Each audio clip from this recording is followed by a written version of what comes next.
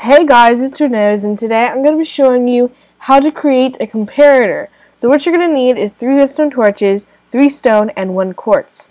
You're also going to need a crafting table.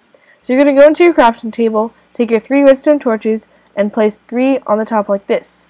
Then you're going to take your stone and place 3 on the bottom. Then take your nether quartz ore and put that, and put that right in the middle. And this will create 1 redstone comparator. So that's how you make a redstone comparator. Thanks for watching. Please comment, rate, like, subscribe, and I'll see you guys later. Bye.